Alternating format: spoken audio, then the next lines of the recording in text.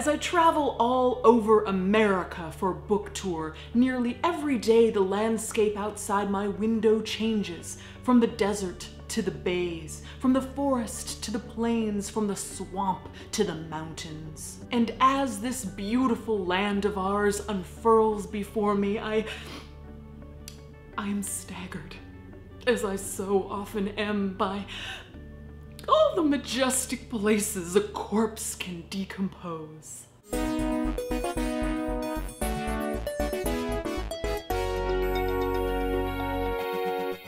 How would a body in a desert decompose? How would a body in an ocean decompose? How would a body in lime jello decompose? How a corpse gets from flesh to bone and how long it takes can vary drastically depending on the corpse's environment.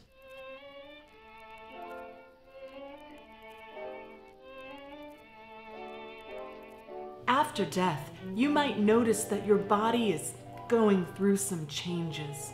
Those changes can be confusing, but don't worry. There's no reason to be shy or embarrassed about decomposition. It's perfectly normal, and it happens to everyone. We've talked a lot before about your basic decay, say in a natural burial, the pumpkin spice latte of putrefaction. But what if a body was left unburied in, say, a forest? An unburied body can decompose 2 to 4 times faster than an unembalmed body that's been buried 6 feet under. It's all about temperature and oxygen.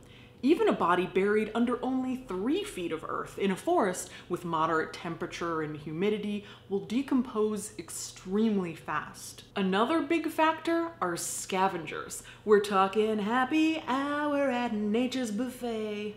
As soon as a corpse hits the ground, blowflies are laying eggs on and in it, laying up to 250 eggs at a time. Within 24 hours, thousands, even millions of blowfly maggots are happily chomping away at a corpse, accelerating decomposition. The maggots mature and become adult flies that lay more eggs, continuing the cycle and attracting more scavengers. Spiders, beetles, mites, wasps, ants all join the feeding frenzy, helping to consume the body that much faster. The corpse is very quickly teeming with scavengers, and the body is getting toasty.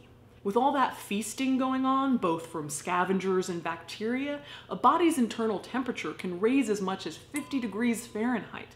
Maggots will actually migrate back and forth from the core so as to avoid getting cooked. A corpse at any stage of decomposition is not only a tasty treat to insects, but also to local woodland creatures. Birds, rats, possums, raccoons, among others, are likely to show up and want their piece of the pie. Or thigh. A white-tailed deer in San Marcos, Texas has even been caught gnawing on a corpse. We see you, deer. In as little as 50 days, a human corpse can be reduced to little more than dry, inedible flesh bits, moldy skin, and bones. And though any grass or vegetation under the corpse has died due to chemicals like antibiotics in the body and nitrogen toxicity, there is a little island of organically rich, fertile soil under and around the corpse. The rumors are true. Corpses make great compost. But not all forests are the same. In a hot, humid, rainforest-like environment in Florida or Hawaii, a body can decompose in as little as 2 weeks. Researchers have observed pig cadavers in hot and humid places reduced to bones in less than a week. In turn, a very cold forest with torrential downpour can actually slow down decomposition. Heavy rain might wash away maggots, and extreme cold could kill flies and inhibit bacteria, slowing the decomposition process to a crawl for months, even years. But what if the environment was much drier and much hotter? What happens to a body left unburied in a desert? Mummification! That's what.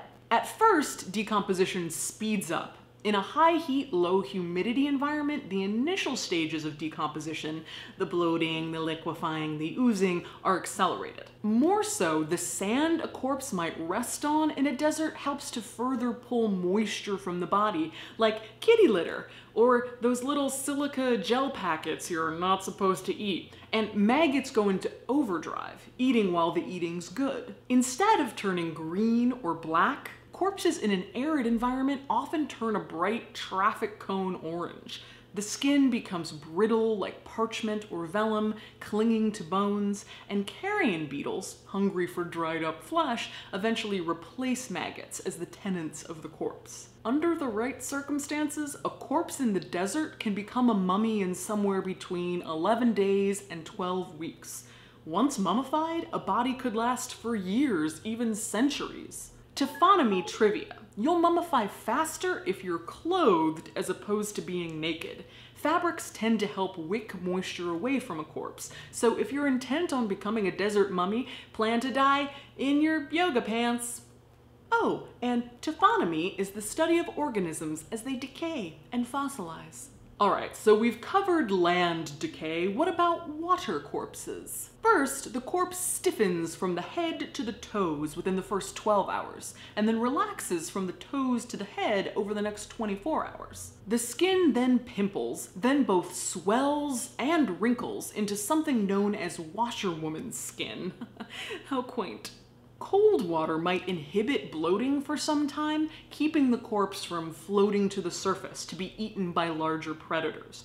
Additionally, the fats in the body might turn into adipocere, a soapy, waxy substance that discourages putrefaction, thus preserving the body.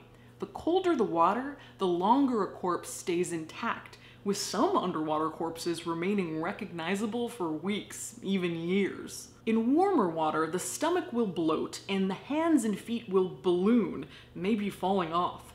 Layers of the skin start to come apart, the fingernails and hair start to slide off, and the stomach will burst, seeping greenish bronze fluids. Of course, not every corpse makes it to this state. While there may not be maggots or carrion beetles underwater, there are a large number of scavengers. From fish to sharks to crabs to sea lice, unless a corpse is somehow stuck somewhere, like an underwater cavern, or a very low oxygen environment, it's highly unlikely that it will last more than a month without getting cleaned to the bone by scavengers. And those are the ways we decay! The ways we decay now, the ways we decay today, deathlings. So the next time you're hiking in your local forest or tanning on your favorite beach, I hope you look around at nature's majesty and consider how you too might decay. Wouldn't that be nice? Where would you like to decay? This video was made with generous donations from death enthusiasts just like you. We're talking happy hour at Nature's Buffet.